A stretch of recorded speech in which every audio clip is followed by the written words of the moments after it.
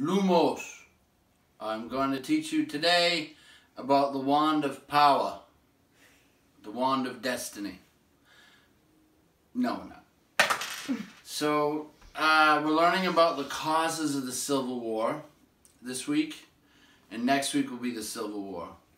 We've actually already discussed a lot about the causes of the Civil War with the reformers, the abolitionists who wanted to abolish slavery. While the causes of the Civil War can be complex, it really can be boiled down to one word: slavery. Even the states' rights or the different economies, slavery, slavery, slavery. It's why there are different economies.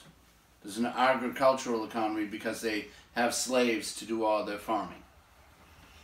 The state's right they always argue about is slave holding. Most of the Confederate soldiers didn't have slaves. They were poor. They couldn't afford them.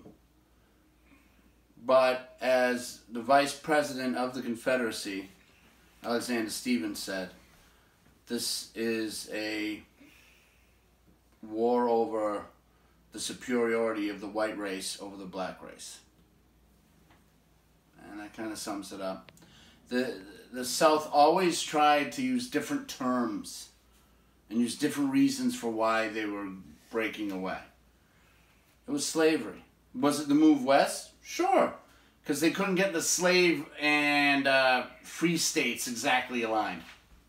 War. And again, slavery.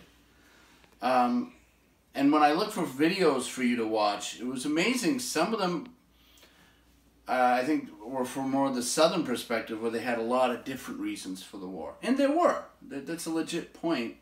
However, if you want to boil it down, slavery. But, you know, you can research on your own and come up with your own conclusions. I'm not here to make you think like me.